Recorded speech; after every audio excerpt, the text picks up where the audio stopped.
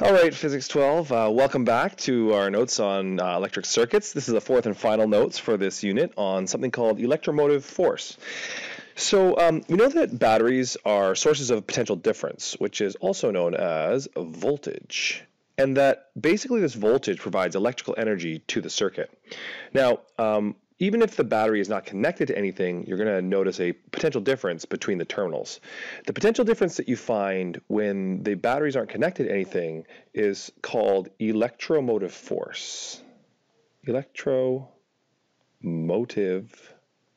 force. And this is also known as EMF, which is just abbreviated as the Greek letter epsilon. So, despite its name, this is not actually a force, it's a potential. But essentially, before we really recognized the difference between the two, it was named, and sort of the name has stuck ever since. So, just as an example, if you want to compare the EMFs of different battery types, if you think of a typical car battery, it's a lead-acid battery, and it would have an EMF of about 12 volts, whereas your normal run-of-the-mill alkaline battery has an EMF of about 1.5 volts.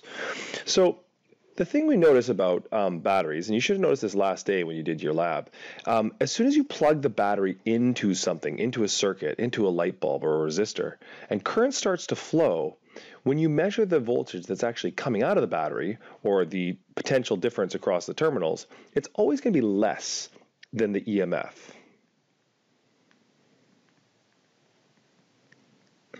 So the EMF is the ideal or maybe the maximum potential difference the battery can offer, and yet whenever we put it to work to actually do something, we get less than that voltage out of it.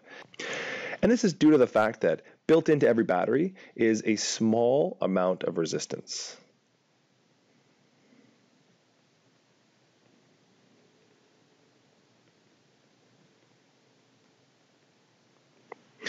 So we call this internal resistance. And basically, because of this internal resistance, the terminal voltage that you measure across your battery is always going to be less than the EMF of the battery when it's in use. So we call this internal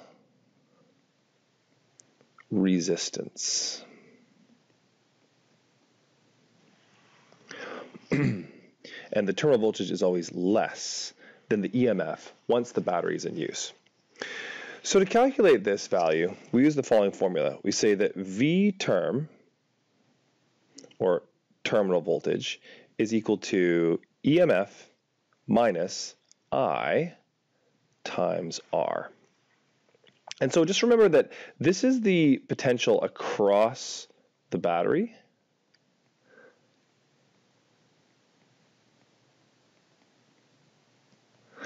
And this is our EMF, or our maximum potential supplied by the battery.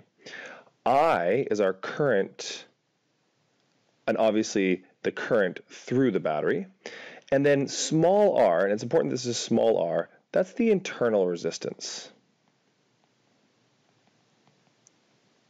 So that's how much resistance is just built into the battery itself. We don't obviously add resistors into the insides of batteries, but they just naturally have a certain amount of resistance that we can't avoid. So note that if you take I times R, remember I, current, times resistance, well, a current times a resistance represents a voltage. So you could ask yourself, what does I times R represent? And since it's the current through the battery times the internal resistance of the battery, then this basically represents the internal voltage drop. And you can think of that as the amount of voltage that is needed just for the current to push its way out of the battery. How much voltage is going to cost you just to be able to escape from the battery? Okay? And note that if the battery is not connected to a circuit, look what happens to our formula here. If it's not connected to a circuit, our current drops to 0, and so 0 times the resistance is 0, and in that case, our terminal voltage will equal the EMF. And that's only when there's no current flowing. Okay, so let's draw a little picture of this. So let's draw a little diagram where we've got some external resistance, which we'll call capital R, and an internal resistance, small r, and an EMF, epsilon. So if I have some battery that provides a certain amount of EMF, we know that any battery is not perfect, and so it's going to be automatically connected to some small amount of resistance, which we're going to call little r. Now we can connect this battery like we would in any circuit. We can connect it to some external resistor and bring it back to our battery like that. To show that this resistor is really built into the battery and really can't be avoided, we sometimes just draw a set of dotted lines surrounding the terminals and the internal resistance. And note that if I was to measure the voltage, say by placing a voltmeter here, this voltmeter would be measuring my terminal voltage. And of course, it's only going to measure the voltage that actually escapes from the battery. Now, when batteries go dead, it's not actually because they run out of power, typically. What ends up happening is the internal resistance inside here will slowly build over time. And eventually, if the internal resistance is too great, then you can't actually get enough useful energy or enough voltage out of the battery to put it to work. So when a battery goes dead, it is because the internal resistance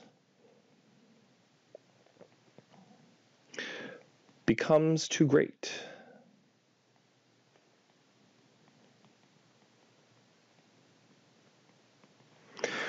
Okay, so just hit pause there for a second on your video and go ahead and try this first example right here, and then you can unpause and see how you did.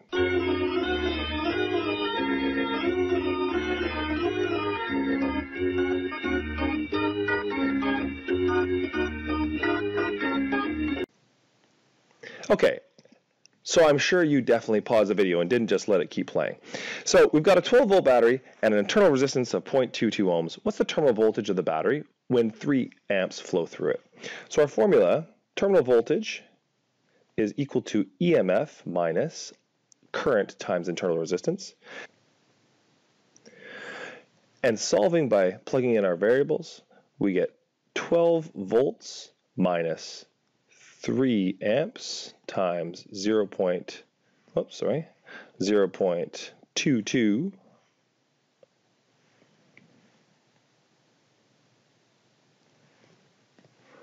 times 0.22 ohms, and this gives us approximately 11.3 volts of terminal voltage that's actually going to escape. Now there's one other application of thinking about terminal voltage, and that's actually in the case of what happens when we want to recharge a battery.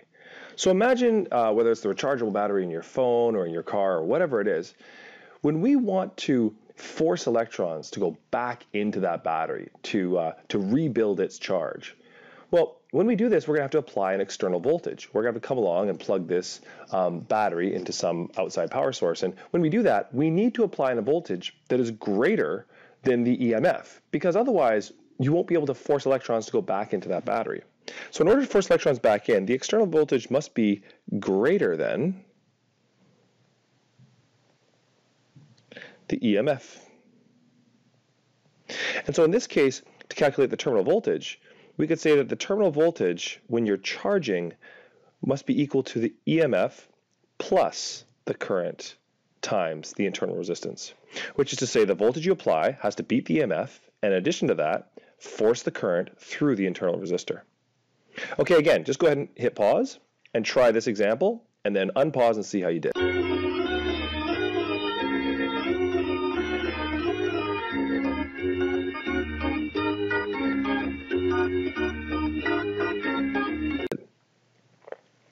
Okay, welcome back. So we're charging a car battery, and it's being charged by an alternator that can supply 15 volts of external voltage. The internal resistance of the battery is 1.3 ohms. What is the current through that battery? Okay, so our formula is terminal voltage equals EMF plus I times R. Solving for I, we get I equals terminal voltage minus the EMF divided by the internal resistance. So 15 volts minus 12 divided by 1.3 ohms. And this works out to be somewhere around 2.3 amps. All right, that's it for the last set of notes. You're done.